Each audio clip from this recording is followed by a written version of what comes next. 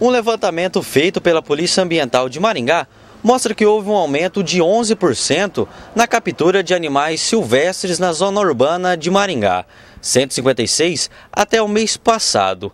E quem tem mais detalhes é o capitão Busque, um crescimento bastante alto aqui na cidade de Maringá.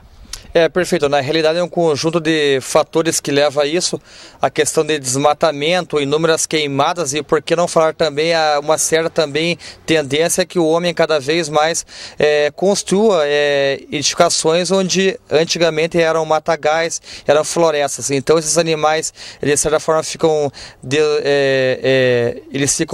desorientados e daí acabam invadindo o meio urbano em procura inclusive de comida. O desmatamento então é uma das principais causas para ter esse aumento aí de animais silvestres na zona urbana.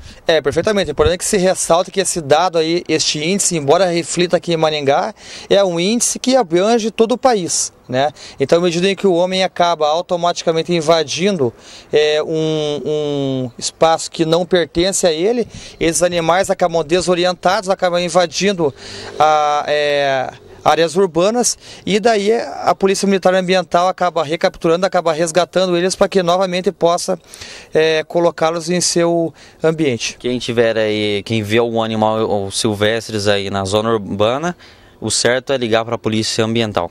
Perfeitamente. É importante que se ressalte isso daí, independentemente de seu tamanho, seja pequeno ou não, sempre se há um risco, os animais podem inclusive também transmitir doenças também, então a pessoa deve ligar na Polícia Militar Ambiental aqui em Maringá, 3901-1936, telefone diuturnamente, e os policiais militares vão comparecer na residência ou onde quer que seja e vão acabar capturando este animal para que após uma avaliação médica veterinária possa novamente ser solto. Trabalhando com as imagens do cinegrafista Marcos Poiato, Henrique Alexandre para o Maringá Alerta.